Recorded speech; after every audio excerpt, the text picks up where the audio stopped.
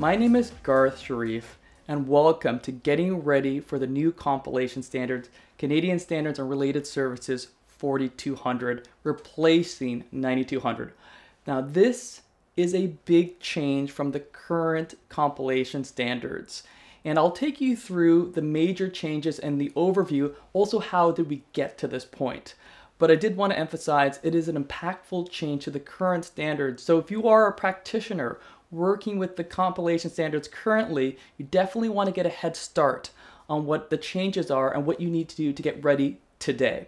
So one of the first questions you might ask is, how did we get here? Let's start back in 2018 when there was an exposure draft issued for Canadian Standards and Related Services 4200. So in 2018 there was an exposure draft, and this standard has come from the International Standards on Related Services 4200. It was adopted from that standard. So there was an exposure draft, and I was part of working groups with the exposure drafts, trying to, at that point, along with other practitioners, understand what the changes were and how that would affect those working with compilation services. And we took a look at those changes. We'll talk about those changes today because we're here. In 2019, the final handbook material was approved for CSRS 4200. In 2020, the final handbook material was issued into the handbook.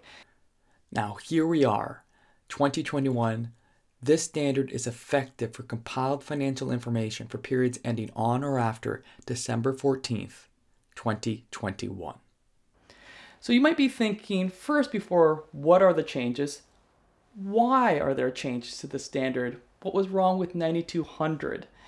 And that's a good question. So where does this come from? A lot of the assurance standards, and actually quite a bit of them, are now sourced from the international side.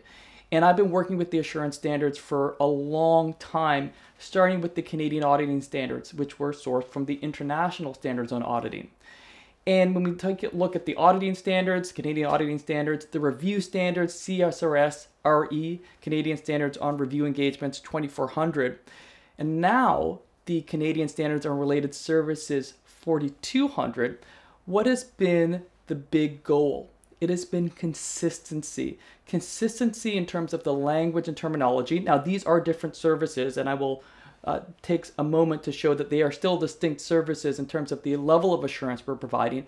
But in terms of terminology, knowledge of business, and documentation, there is a goal to have consistency across any type of assurance service an assurance practitioner provides. So this is the impetus, consistency in terminology. Of course, though, there are differences between the assurance services. When we talk about an audit, that is positive assurance, providing an opinion on the financial statements. And what we're talking about in this program is financial statements, financial information.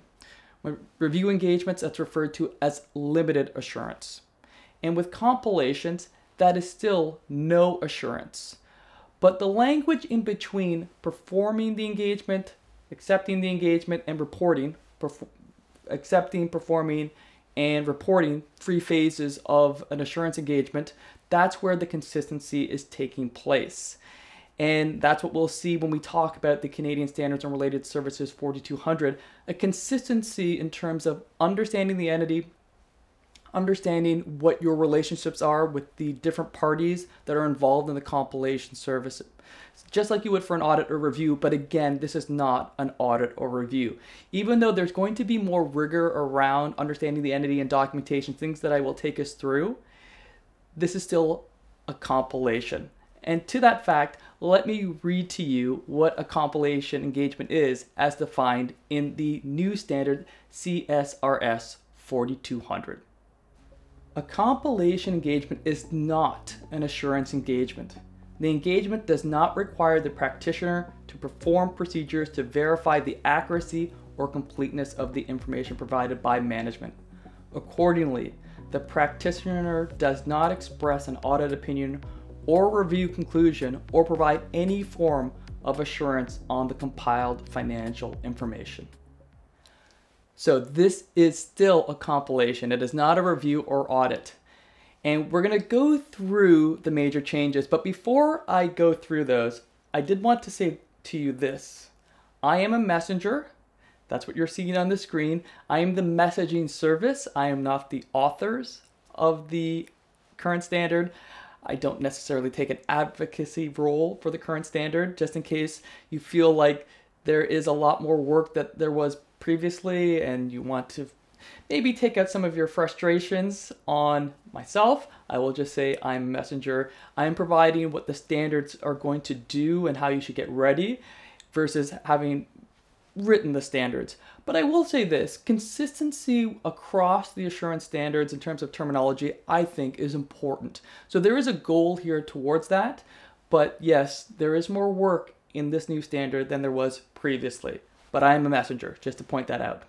So one of the other things I wanted to point out before we begin this overview is that this is an overview. I'm going to go through the major changes that I think are important for practitioners to know today to make the adjustments, changes, and to communicate with their clients and third parties.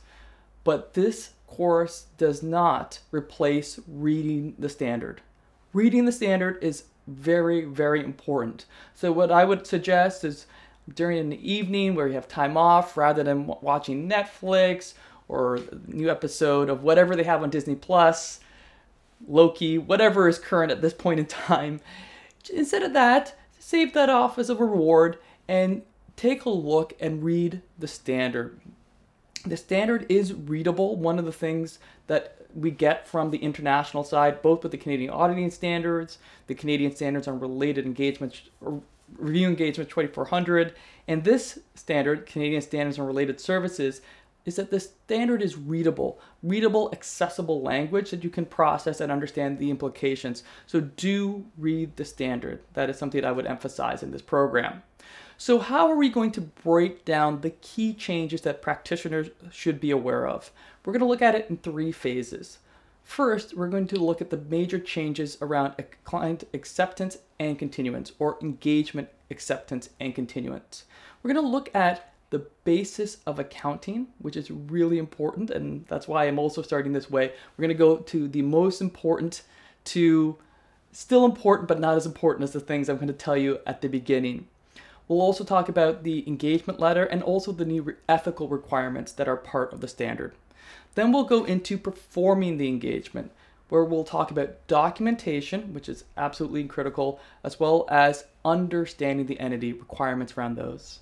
And then finally, we'll talk about the report and how the report has changed and key parts of the report that you should be aware of, and to communicate those changes to your clients and those that might be using the compilation report. Now, we'll go through each of these phases.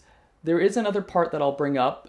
Even though it's its own course, we will talk about the Canadian Standards on Quality Management 1 and 2, which is on its way. And you might be wondering, why am I going to be discussing a quality management standard? I'll leave that as a cliffhanger so that you keep watching this program, but it's something that you should be aware of. So that is the program that we're going to go through today. But one of the things that I'll leave you with at the beginning and at the end is that you want to start thinking about the consequences and implications of this standard today, including communication with your clients, including communication with your staff, understanding the hours and budgeting that's involved with adopting the new standard. Let's begin with our first module, engagement, acceptance, and continuance.